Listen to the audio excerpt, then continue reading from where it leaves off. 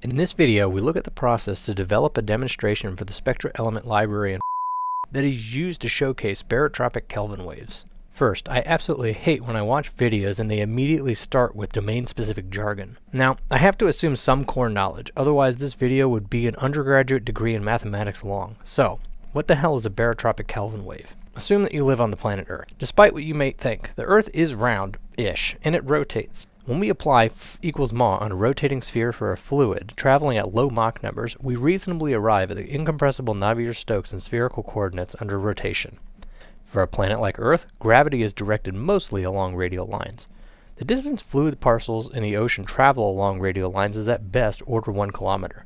Laterally, parcels travel about order 1,000 kilometers, giving an aspect ratio of d over L which is about 10 to the minus 3. Using a series expansion about d over L, the leading order balance gives us what's called the hydrostatic primitive equations. Look, spherical coordinates are hard, so we simplify the equations further by considering only a Cartesian box that is tangent to the planet Earth at some central latitude. The Coriolis force that matters is the component that is in the tangent plane. The projection of the Earth's rotation onto the tangent plane normal vector is what we call f, the Coriolis parameter. Now I promise you, there is a light at the end of this tunnel. Now, to really make the problem simpler, we consider flows that have lateral velocity components that are uniform top to bottom. Now, if we integrate the f-plane hydrostatic primitive equations over the depth and apply no-normal flow boundary conditions at the fluid-free surface and at the seafloor, we arrive at the nonlinear shallow water equations. Last, for slow enough flows, we can linearize about a motionless state to get what's called the linear shallow water equations. Look, you may hate this derivation or say it's too fast, too sloppy, or just plain wrong. I'll tell you what, if I get 2,000 subscribers, I will do a complete derivation from the spherical incompressible Navier-Stokes equation all the way down to the linear shallow water equations on an f-plane. Now, on to Kelvin waves. In short, Kelvin waves are coastally trapped inertia gravity waves that have a preferred direction of propagation. To illustrate this, we look at plane wave solutions for the linear shallow water equations in the vicinity of a straight wall boundary where the no-normal flow boundary conditions must be satisfied. So, we start with the domain with a no-normal flow wall at x equals 0. In the interior of the flow, we assume that the depth is constant, and at x equals 0, we say that u equals 0 so that we satisfy the no-normal flow condition. What we want to do is find wave solutions for the free surface height, which means we need a single equation for eta. So we start by taking time derivatives of the momentum equations and combining terms so that we can decouple u and v from each other. This leads to an operator out in front of u and v, which is the second derivative of time plus the Coriolis frequency squared. We can then apply this operator to the free surface height equation to develop a single equation just for the free surface height. Substituting in the right-hand side of our decoupled equations for u and v gives us a single equation only in terms of eta. This equation is called the field equation for the free surface height. Now we can plug in plane wave solutions for eta and derive what is called the dispersion relation. Plane wave solutions are complex exponentials, which allows us to turn differential operators into algebraic ones, which is quite convenient. Taking the second derivative of the free surface height with time just gives us minus sigma squared eta, where sigma is the wave frequency. Similarly, del squared eta just gives us negative of k squared plus l squared, where k and l are wave numbers in the x and y directions respectively. Substituting these into the field equation for the free surface height gives us the dispersion relation for inertia gravity waves. Now we want to impose a no-normal flow boundary condition. The no-normal flow condition will modify the dispersion relation for the inertia gravity waves and result in the dispersion relation for Kelvin waves. First, we say that u is equal to 0, and using the equation for u that we found previously when we decoupled the momentum equations, we have eta xt plus f eta y, which we then substitute in for eta, the plane wave solution. Combining these into the no-normal flow condition gives us k equals minus I fl on sigma. We can substitute this back into the dispersion relation for the inertia gravity waves and work out the dispersion relation that's left over. Upon simplification, we find that L is equal to plus or minus sigma on C. K is equal to minus or plus IF on C. If we substitute this back into the dispersion relation, we find that we have traveling waves in the y direction and we have exponential decay in the x direction.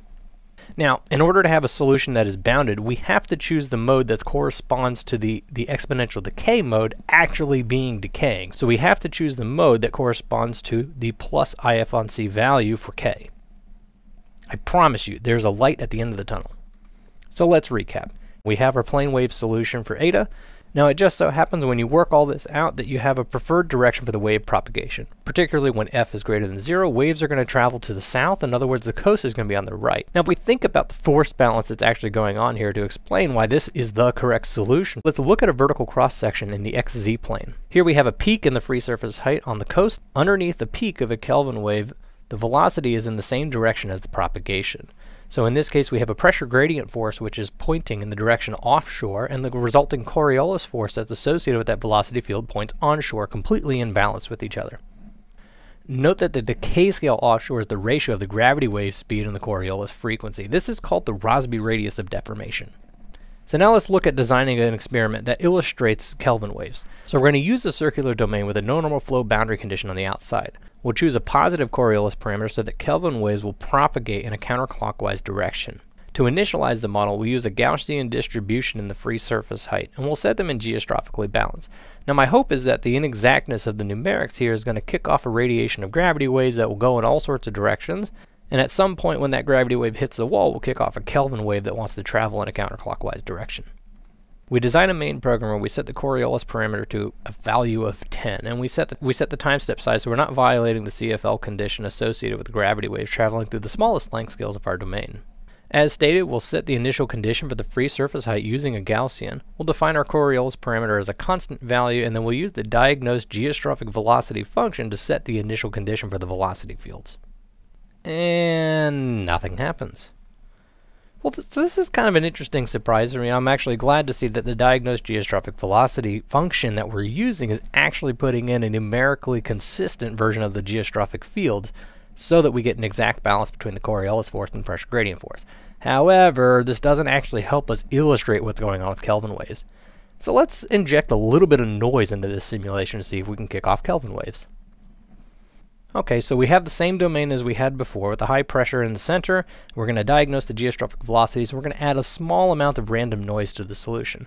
So we do this just by using the same thing we did before for our initial condition. Now we just use the random function in Fortran to add a little bit of noise. So let's see what happens. Oh, okay, this kind of demonstrates it. It looks kind of ugly here. You can kind of see some patterns that are traveling around the domain, but it's really not terribly clear that there's actually a wave propagating in a counterclockwise direction. I want something a little bit more clear. Okay, so we'll leave our noise inside of the simulation, but this time we're not going to set the u and v velocities initially. Hopefully kick off a little bit more of a coherent signal that can travel around the domain. So while this simulation is cool, it's not really depicting a Kelvin wave, and in fact it's something I would call powerful fluid dynamics. Okay, so this is not really doing what we need. And in fact, what occurs to me at this point is we actually need a little bit of asymmetry in the problem. We can't really trigger a release of noise from the center of the domain because this only gives us radial mode. So instead, in this simulation, what we're going to do is move that high pressure a little bit off center here, see if we can kick off a Kelvin wave. Okay, you've got to be fucking kidding me. Again, really cool, not a Kelvin wave. This time, in our domain, we'll put that disturbance right up against the wall. We'll blast off a Kelvin wave. Now, from what we're seeing, we should see a gravity wave that ejects towards the interior of the domain, and hopefully this time a Kelvin wave that kicks off in a counterclockwise direction. Let's see what happens.